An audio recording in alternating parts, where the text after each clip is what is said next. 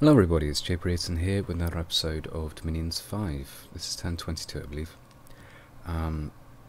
Right, the basic plan this turn is to go into Pythium with a bunch of troops.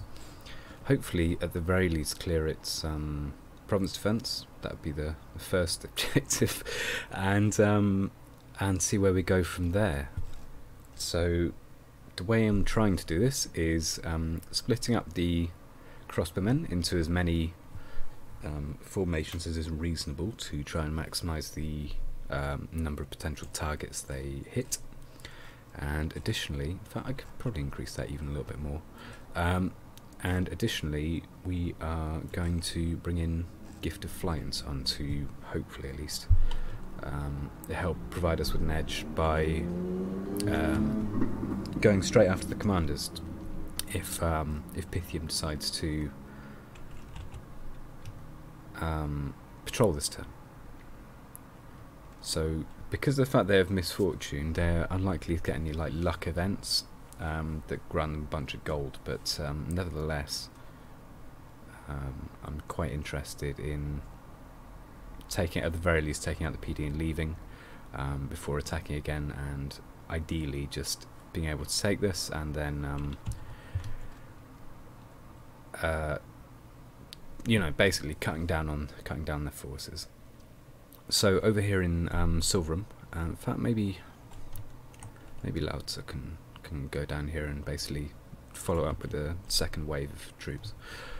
Up here we are moving some of our cavalry back that were off the border this turn. The reason I'm doing this is because Utgard is currently eating Ulm's lunch, and obviously ideally that doesn't want to be happening. So I would assume they're going to move out of range of light into Nern, or into Ulm rather, with this stuff. This stuff in Silver Woods may well move, and so the arrival of a bunch of horsemen bent on destroying their palisades is going to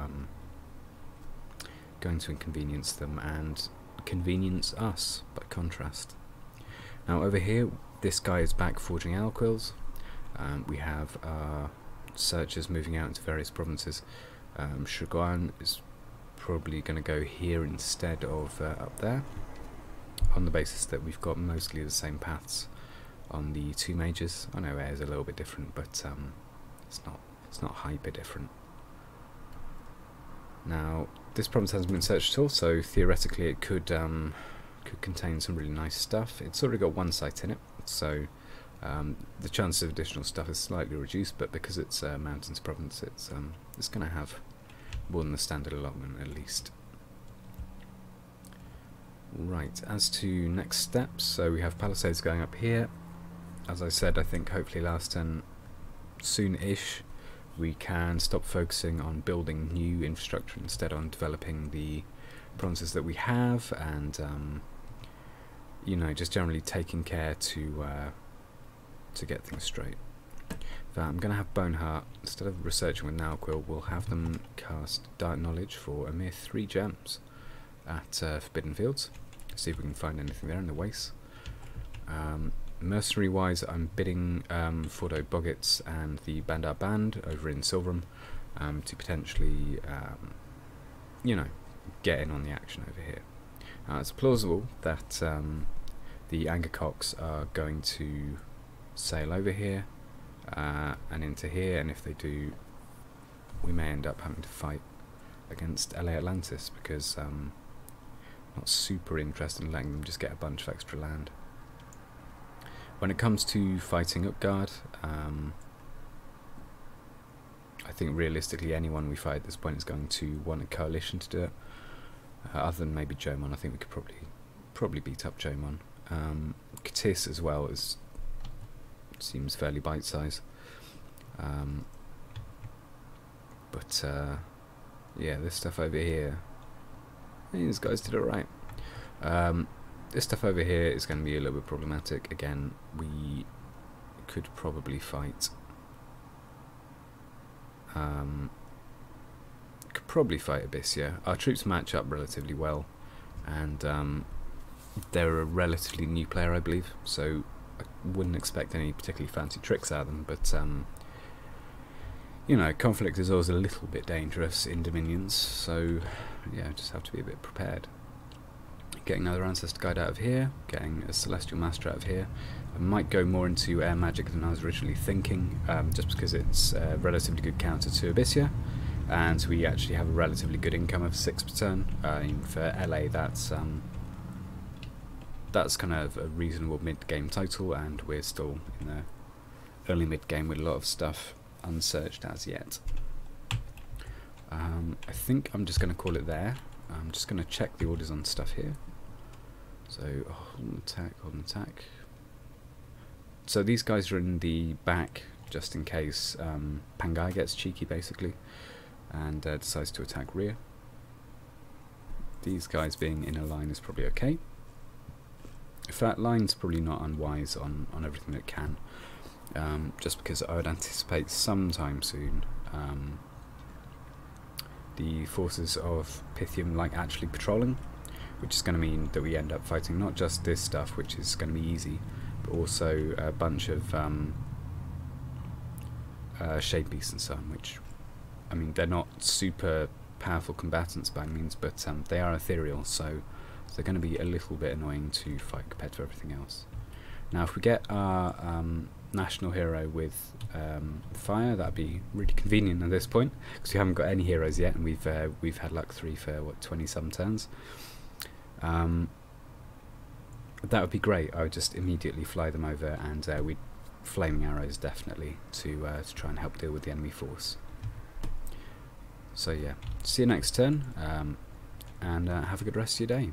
Take care and goodbye. Hello everybody, it's Jay Brereton here with turn 23 of the game's LATC. So we're creating more revenants.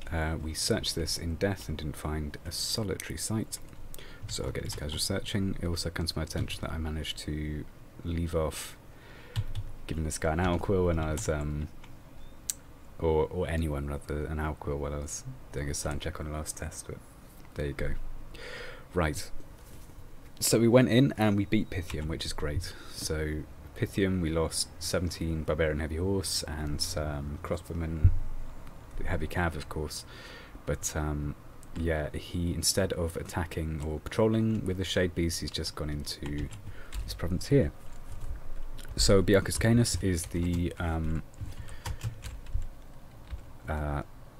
leader of the undead forces for the Death Cult. These are what Shade Beasts look like. They're relatively good combatants. I mean, they're not super, but they're relatively good. They're ethereal, which is the main problem there. Their actual stats aren't great, and they have a reanimating bite, which causes people to arise as soulless beings, I believe 50% of the time. They're pretty good. In fact, maybe more than 50. Let's have a check. I don't ordinarily watch battles, but let's do this. One. Well, we can count it, can't we? So that's what, 1, 2, 3, 4, 6. How many do they fight? 6. Okay, so there we go. It's 100% of the time. Right. As to the rest of our stuff, so it looks like Pangai is moving into here. I don't really want to fight them over this bullshit palisade, but we're probably going to have to. So yeah, so let's get as many of these guys as possible actually protected.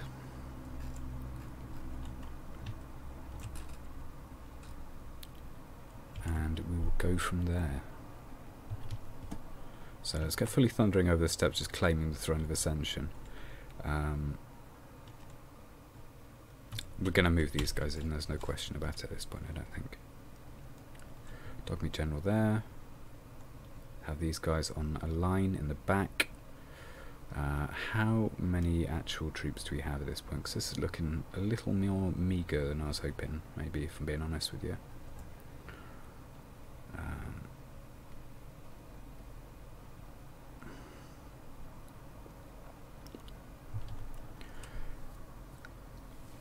I think we match relatively well against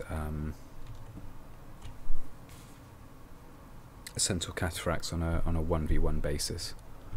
So we should be okay there. The risk is from the Harpies, really, more than the Centaurs. Now they've brought along some Centaur Sages, so we can anticipate stuff like Luck and Body Ethereal being cast on their troops. But I don't know. I think we do need to just go for it, and if we lose the battle, then so be it. Because at the end of the day, we do need additional provinces, and we need for... In fact, we could probably just go straight into Pan. I don't know why I'm panicking about this.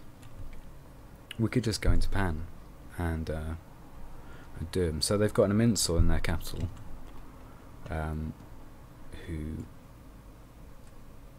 is a perfectly reasonable PG. There's nothing really more to say about that. But so yeah, so they've got an Immensal as their PG, so we're not at risk of any like weird super combatant coming out of the woodwork and just crushing us. You know, it's not a Drakon or anything. So yeah, I don't know. It's one of those, isn't it? It's quite a tempting fight. What do we have in here then? So we've got, that's about a 50 cav. These guys who aren't super great, but they're okay. Now what is she going to cast? Let's get her Calling Ancestors. That's a fun thing she can do for us and us alone. So yeah, so when it comes to fighting Pangaea as LATC, you want to not waste your time, basically, because obviously the more time they have, the more time they have to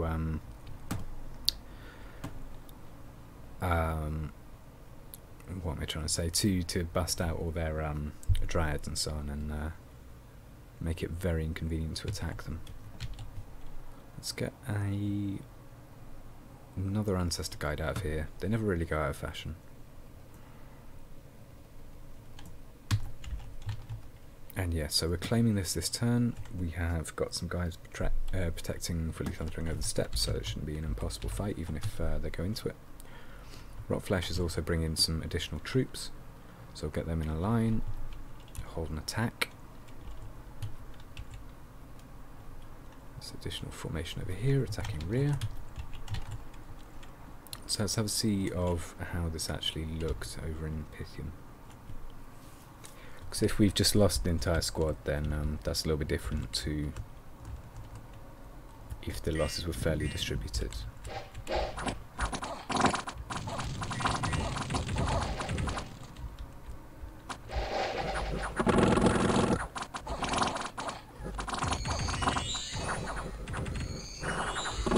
Nice. Right, cool.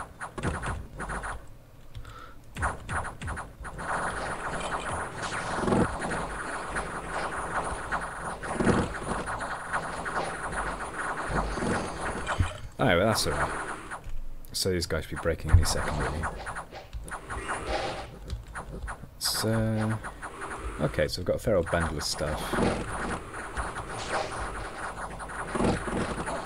It's looking alright, guys, what can I say? It's not looking too bad. Now, to be fair, Limitani are nothing like as good in combat as comes to Sensei. So it might be a case of moving off for one turn and then moving back in, because move that down to 6 again, to try to maybe we'll leave one troop here, basically to see what they're up to, because yeah, as I was saying, so with the PD down, they're basically left with just their troops now left to patrol, which means they can do less positive stuff. Leave one troop in there to make sure that it stays under siege, even if they don't break siege this turn. Maybe have Guan Yin going in there, or maybe not. I think if we're taking any troops, I think we have to take all of them just to just to make it more of a dead set. Even if they put the PD numbers up in here, you know that they will be successful when we fight them.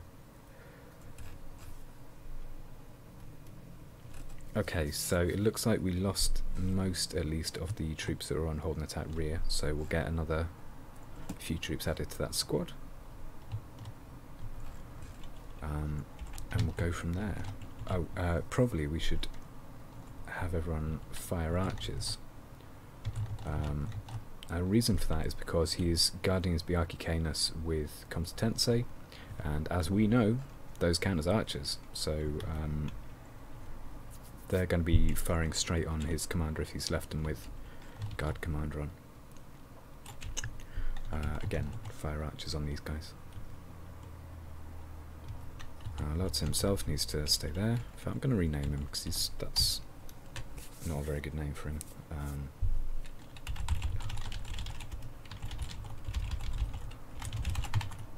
Oh yeah, oh well.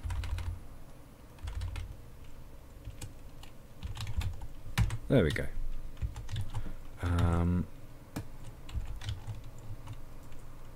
Right, so are these guys fighting? Are they not fighting? What the heck is going on, Ctis? Got 2 entire caves and they aren't doing anything. I'm gonna check over here, see what the crack is. Because really, you would hope at least that I love Obscura, the Hidden Master. I think we're gonna have to get him. Yeah, you would hope at least. In fact, why am I paying that much for a? Come on, JB. There we go.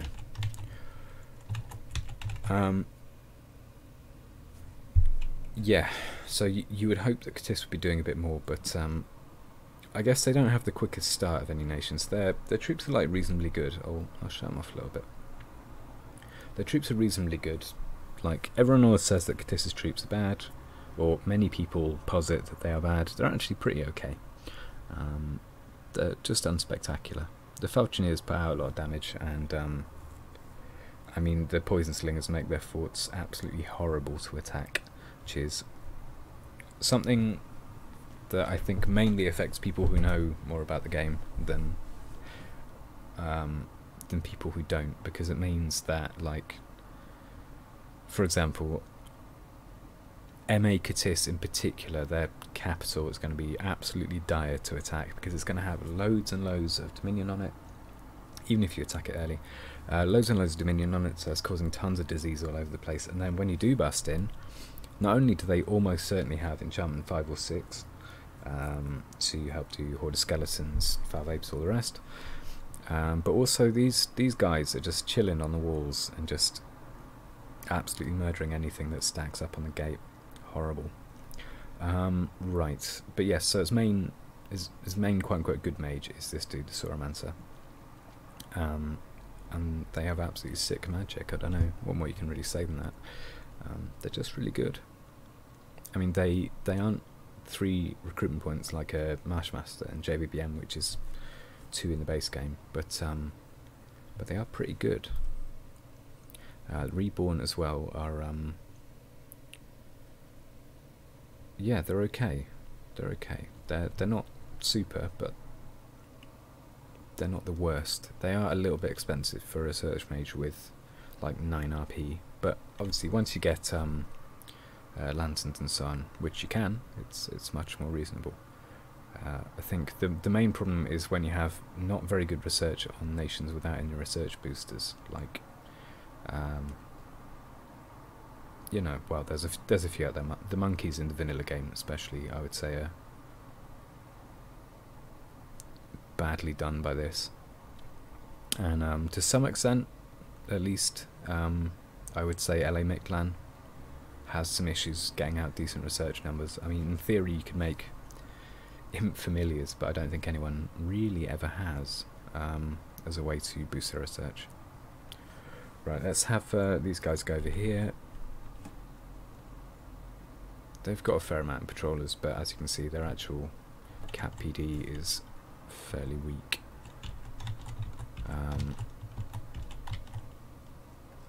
Okay. Let's produce another couple of these dudes. We're basically just, as a reserve strategy, slapping up as many temples as we can to try and preach the enemy down. That's what's going on at the moment. So go over here. Depending on how this goes, may even end up just sticking temples down. I mean, the only one that's going to be a real problem is this province. Obviously, even the capital only has 3 candles on it. This has got 3 candles on it. Probably instead of searching, we should just move this guy here and just get as many temples put up next turn as is feasible.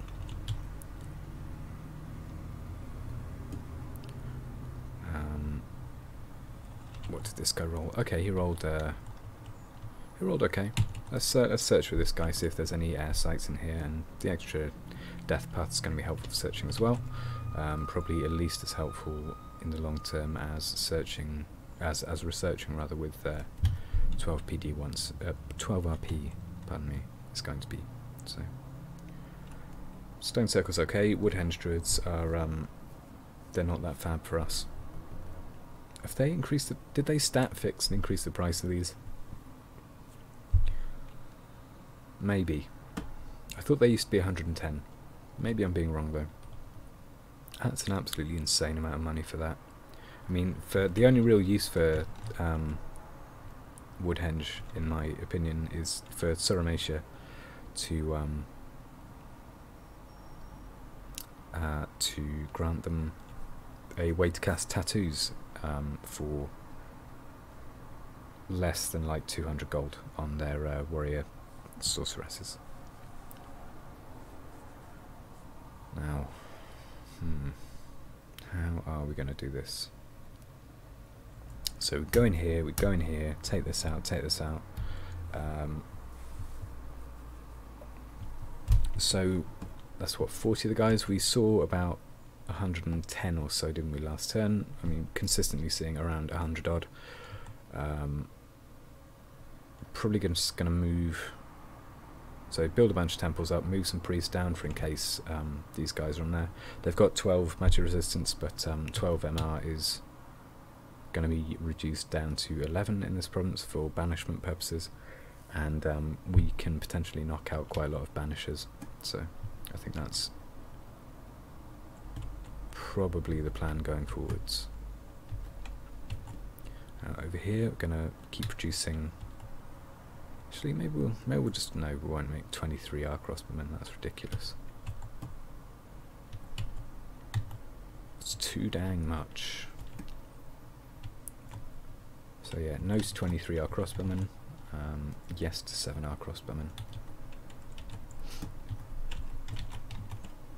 This guy's just chilling over here, despite the fact that we're next to their pretender god. Oh, we're not anymore actually. Okay, despite the fact that their pretender god is somewhere around the region, our Dominion's holding reasonably steady. It's not in a great way, but it could be a lot worse, and our own provinces at least are relatively secure. We have quite a few temples up. We will soon have even more. We're looking at what? 9 temples. Okay, so it's going to be Dominion strength 8 in a couple of turns. And then we just pretty much backfill, because Dominion pushing Dominion's 5 has never been easier since they made the change to additional temples adding extra conflict bonus, and the more provinces we can get securely under our own Dominion, the better. Our empire, I would say, is probably medium-sized. We are not the largest. I think that's pretty clearly going to be it. Oh god. But nor are we the smallest, and so we just need to be careful about how we manage it at the moment. That probably is the best location to get an Ancestor Smith out of. We don't intend to fight Abysmal for at least a couple of turns. When we do, I think we're going to need to go in after construction 4, where we can get some stealth gear up and go in with mantises, as expressed before, just to try and get a sneak attack off on as many of these provinces as possible, really. Because at that point, a lot of people just panic, straight up panic, and then you can go in with the rest of your horsemen and so on. That's a fairly kind of step people's thing to do, actually, on reflection. I think that's probably how you've got to play the nation to get the most out of it. Is be sneaky, be aggressive, and make sure you win every single fight. And with that, I think I'm going to leave it. Oh, I guess, dang, Obscura the Hidden Master. Okay, let's get this guy then. Alright, cheers for watching and have a good rest of the day. I think it's, yes, just Mother Road Cup. Yeah, and have a good one.